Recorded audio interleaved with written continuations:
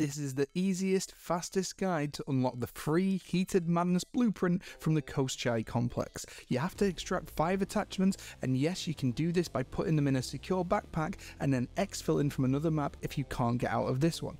For the first attachment, you're going to want to get 3 AQ laptops. Now the Rohan entrance is the easiest to find them. You're also going to need a battery and jumper cables to get into the alpha cluster, which I'm showing you right now.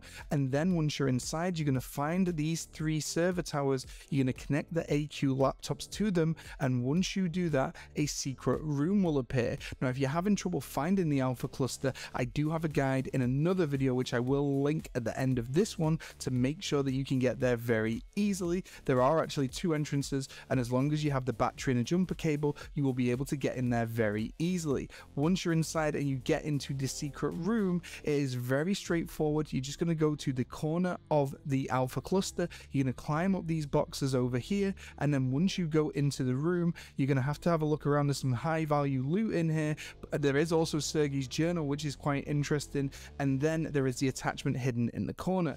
The next attachment is very, very easy to find. It's usually going to spawn somewhere around the rubble in one of the little tunnels or just on the side. You can see it lying around very easily. You have to be quick to get into the chemical plant first to find that attachment. For the next one, you're going to need an R4D detector. There's 2 of them that spawn in 2 of these little rooms in the middle of chemical plant, so make sure you and your teammates get one. And then you're going to want to head to the alpha cluster again. Then you're going to find these letters on this special door near where the sentry guns are.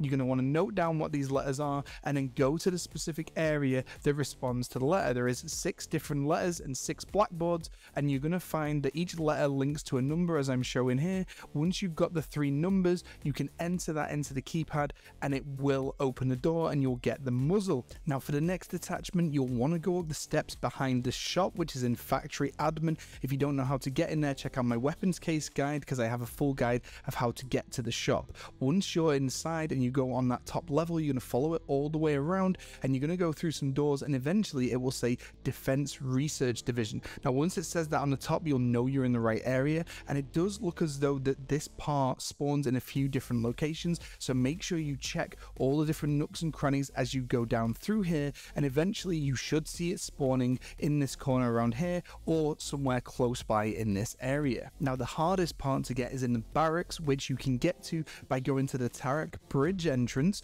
It is an underwater area. You're going to need a rebreather, and basically what you're going to do is you're going to keep following the map until you get to this point where the tripwires are. You're going to head to the right, and then you're going to see this little area that you can blow up. Now you can use any explosive to blow this up, so once you have done, it's going to reveal a secret entrance, and then is going to be the worst possible part of the map where you have to go underwater and you're going to have to use the rebreather to get access to this part. So you're going to want to go through this first door. I did find that when you go through the second door here on the right, there was actually a chest in here, and I actually found another rebreather. So I haven't guaranteed that this is always going to spawn a rebreather, but if you don't have one and you want to risk it, that might be a way of doing it if you don't have a rebreather when you enter the map. Once you've got your rebreather, the attachment isn't actually in this room, it's actually back outside, and you're going to follow it through this hole in the wall, and it's going to be just in the corner of this room over here. It's a little bit difficult to get to. Be very careful that you don't drown,